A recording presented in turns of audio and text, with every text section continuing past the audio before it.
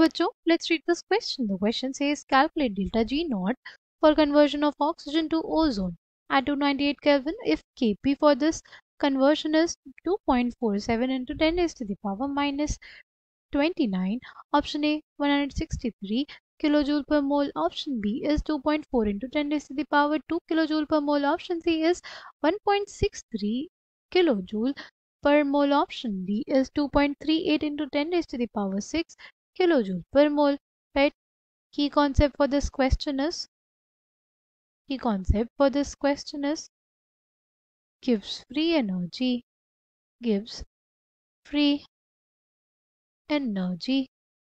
change. तो हमारे पास gives free energy change होता है और उसका और इक्विलिब्रियम कांस्टेंट का क्या रिलेशन होता है? वो होता है delta G not is equals to minus R T L N के पी. ठीक है, एल एन अगर हम लोग हटाएंगे तो क्या हो जाएगा 2.303. आर की वैल्यू 8.314 जूल पर केल्विन पर मोल. टेम्परेचर कितना? 298 केल्विन.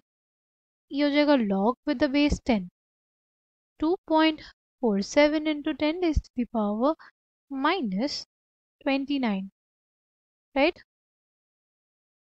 जब इसको हम लोग सॉल्व करेंगे तो हमारे पास कितना आ जाएगा? ये बेसिकली आ जाएगा 1,63,000 जूल पर मोल.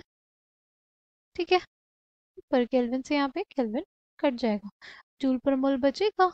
ठीक है, जब इसको फर्दर सॉल्व करेंगे तो हमारे पास आ जाएगा 1,63,000 जूल पर मोल.